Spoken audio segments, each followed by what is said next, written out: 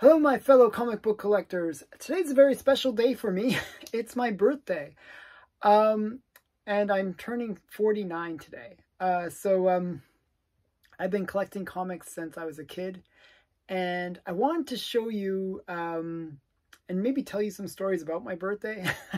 I wanted to show you some of the comics that I love and some of the things that are in my collection that I love. Not just comics. I'm going to show you some other stuff that is kind of cool that I really love and that I just wanted to show just for fun. This is a bit of show and tell.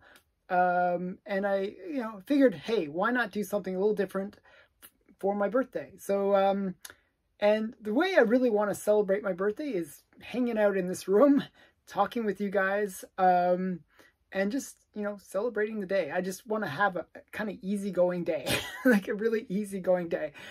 And the reason for that is actually I have to tell you a little story. It's actually multiple stories, but my birthday, for some reason, is cursed. Hopefully the world will not end today because that would be very typical for my birthday.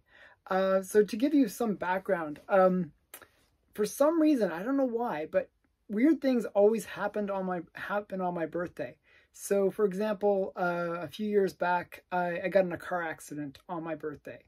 Another birthday, I was like down with pneumonia and I lost like 10 pounds and was like pretty deathly at the time.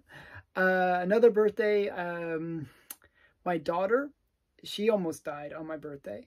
We had to rush her to the emergency room on my birthday where, they basically treated her like a burn victim. She had like this weird bacteria that just was eating her. Like it was crazy. And that was on my birthday. And there was another day where, another birthday where my uncle, who I've never met actually, strangely enough, but I'm named after him, he died on my birthday. And then what else happened on my birthday? 2 years ago, I had COVID on my birthday. So that was fun. I lost my sense of smell. I was really sick. Went to the hospital on my birthday again. So usually something kind of weird, something a little bit bad happens on my birthday. I don't know why. I don't know why that is, but my birthday seems to be a bit cursed. So today I kind of want a low-key birthday and just sort of hang out, hopefully talk comics and, things that I enjoy on my birthday. And hopefully it'll be a good birthday for me. So I just wanted to tell you that weird story. But I want to show you some cool stuff. So I want to show you first the comic that got me into comics in terms of collecting, really making me a comic collector. And it was this one right here. And I've told the story many times in previous videos, but I'll tell it once more just because it's my birthday. I can do whatever I want. And the story behind it is I collected coins. And I really loved coins. And I like comics, actually. I did, I would read, Uncle Scrooge and Donald Duck and, a lot of Gold Key comics. And when I went into the comic shop, for some reason, not comic shop, I went into my local coin store. There was this little coin shop that I would go to, and this was on the wall, and I was like, wow, why is a comic on the wall? I didn't think of comics as having any particular value. And, the dealer said, oh, it's the first Howard the Duck and blah, blah, blah. It was like $10. I always remember exactly how much it was because I saved up the money to buy it. And because I was so enamored by it, I just loved it because, even when I was a little kid, I liked good girl art. And this had that sort of sexy Red Sonja kind of look to it. And then, Howard the Duck, kind of like Disney Duck, and he's carrying a sword. So I kind of like that whole thing. And then it has Spider-Man on it. Just had so many things going for it, which just sort of really made me intrigued by it. And the fact that it was a #1 at the time, the way I thought about comics was, oh, the #1 issue must be the most valuable. And that was really the way I thought when I was a kid. So yeah, this was the comic that got me into comic collecting, and I still have it. So, I don't know. I really enjoy that comic. Now, I want to show you some coins because I love coins. I actually really do love collecting coins. And I'm a total geek. So not only do I like coins, but I actually like themed coins. So coins that have like some kind of weird theme. And one of my favorite sets that I have, and I got this actually from the Mint itself in Canada, is this one. It's the Star Wars Millennium Falcon coin set, and I'll show it to you. It's just really, it is really cool. I don't open it often because it's one of those ones where it has like some really cool things, and if you play with it too much, it will, like, the batteries will die. It has batteries. So here it is. It's like a little Millennium Falcon. It's just so cool. Okay, so it's like a Millennium Falcon. I think, one sec here, let me get the sounds going. Hopefully I can get the sound still, hopefully the sound still works. Because I might have played with it too much. Oh, yeah, can you hear that? See? And then here's all the coins inside. I just thought it was a really nice coin set. I really liked the original Star Wars. I was a big fan. I watched the original Star Wars like maybe, oh, it's going to keep on making noise. 20, 30 times. You know, it's like one of those movies that you watch a lot. Now it's just going to make sounds all the time. And it has like all the characters. So I thought that was really cool. Okay, now it's just shush. It's like, that won't shut up. Okay, so that, I really love that set. And it's like, one of my favorite coin sets, even though not particularly valuable or anything like that. It's just, I just thought it was just cool, because it is Star Wars. Okay, so I'm gonna put that over here. And so I wanted to show you some more things that I truly enjoy. I got this actually just last year, and it was, it's a silly comic. It's not one that most people would even know or recognize, but it's one that I go on about a lot because I love it so much. It's Zombie Tramp #1, the first print. And this is the first appearance of Zombie Tramp. It is a Dan Mendoza comic, and it's just a really rare, hard to find comic. And I have only seen this ever offered once, and this is the copy. So and it's signed by the artist. So just a really great comic that I really like. Really rare, really hard to find. I think there's less than 10 of these on the census. That's how rare it is. Just a really great comic. It's one that I really like. So I have to show it. And if you watched yesterday's video, I was talking about cool Nazi covers, which is kind of a weird topic. But actually, one of my favorite comics in my collection is this comic from the ones that I showed yesterday. So I wanted to show it again, and it's Hensi. I just love this comic. I think it's the greatest thing. I think it's so interesting. I just like the juxtaposition between Hensi looking so innocent and charming and the evil Nazis in the background. I just think that's really interesting. I love that kind of juxtaposition thing. So it's just really cool. I really like Hensi. It's a really good comic, and it's one that I truly recommend to read. Another big book, so that's not a huge book, to tell you the truth, but a big book that I did get last year, and I was super excited about it, and had to sort of hide the receipts kind of idea from my wife because it was pretty expensive. But I did a live video about it, and it was this one. Sensation Comics #1. I love this comic. It's one of those ones that I'm a big Wonder Woman fan, and this is just like the comic for me of all of them in a way, because it's the first cover appearance of Wonder Woman, and it's got that real golden age charm to it, where she's kind of leaping into action, she's bouncing bullets off her bracelets, and it's just really great. I just think it's really interesting. It's very old school style for her costume as well. Her costume has changed over the years. And I just think it's really interesting. So that's one of my favorite comics.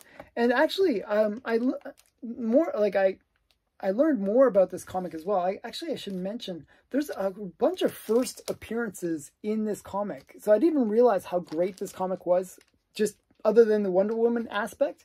This is the first appearance of Wildcat and the first appearance of Mr. Fantastic. So it's got like so many things going on. It's just a really great book. And if you're not familiar with Wildcat, the character is in Stargirl. They have the modern version of her, of Wildcat. Wildcat was originally a guy, but in the new Stargirl series, they have it as Yolanda Martez. And then she was introduced in another comic, but she plays the character Wildcat. Another thing that I really enjoy that I got recently as well, and it's just like one of my favorite Alex Schomburg covers. And I got this from my good friend Keston. Shout out to Keston and you got to check out his channel, Keston's Old School Comics. Really great channel, way undersubscribed. Everyone should go over there and subscribe to his channel because it's that great. But he sold me this book. One sec. He sold me this book, and it is like just one of my favorite Alex Schomburg covers. It just has all the typical Alex Schomburg elements to it. It has the girl in distress, like she's like, you know, in bondage. She's gonna get sliced in half, you know. And the thing is, I like the miniaturized women too. I think that's kind of cool. She's like under the microscope, literally under the microscope. And you got the hero in the background with a little wimpy gun. And, you know, that's so typical Alex Schomburg. For some reason with Alex Schomburg, there's always the hero that's in the background. And he's ready to kind of come in and rescue the girl or person or whatever it is. But he's always underpowered. He's just got this wimpy little gun. He's going up against a giant. I'm not sure what it's going to do, but it's a really great, really great cover. And this is like one of his airbrush covers. So it's really just, I love it. So really glad to have that in my collection. And another channel, you know, another guy that sold me a really great comic is Automatic Comics, and he sold me this one, and this is Junior Ryan from Automatic Comics, Junior 15.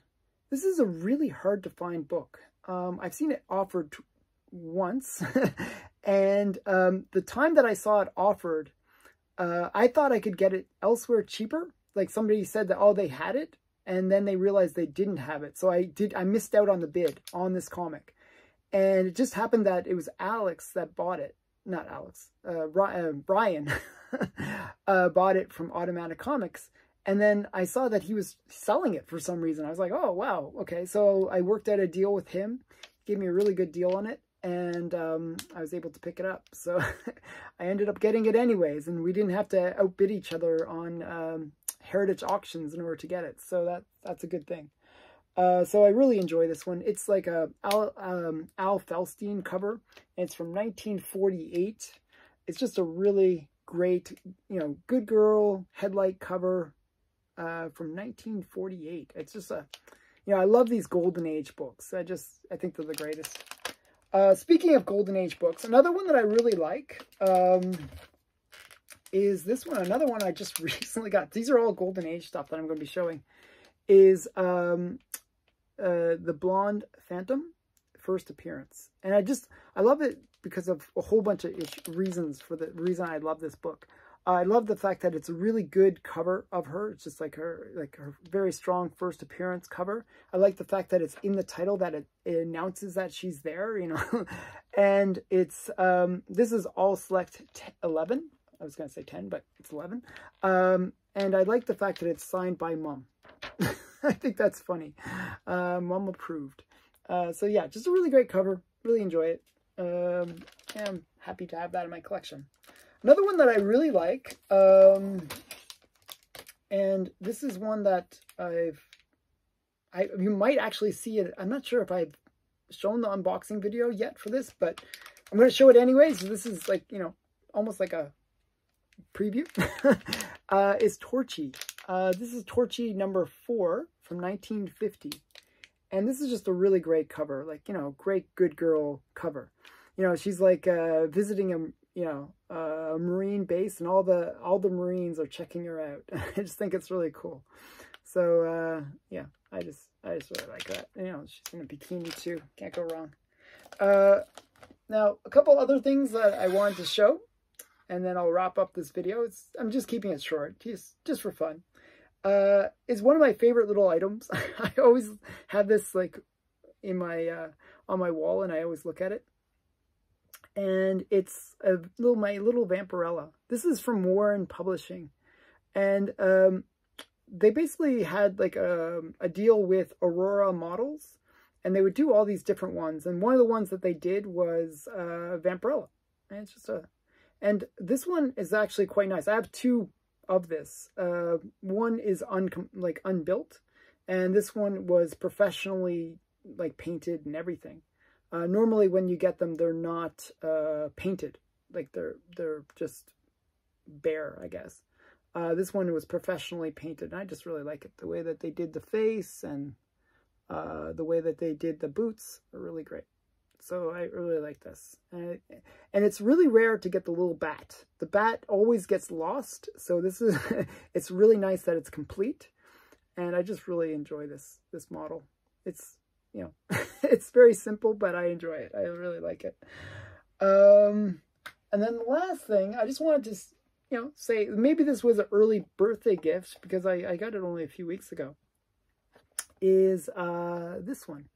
This is from Kiwi, who's a friend of mine on the channel. He always comments on the videos. Actually, yesterday's video was kind of dedicated to him because it was his idea. It was his idea to do the Nazi covers. So give him a little shout out for that. But this is just a really cool Funko. I'm a big fan of Wonder Woman, and this is like a really cool one because it's a glow in the dark. She's in sort of like a little action pose. I'm not sure if you can see that. I don't know if you can see that, but she's just, you know, and it's an exclusive, you know, some rare exclusive. I don't know. I don't know if it's super valuable or anything, but I think it's cool. I really like it. So I always have this next to my Vampirella, like when on the shelf. It's kind of what I do. So that has been my kind of explanation of my birthday curse. Hopefully I'm not going to be cursed in the future. And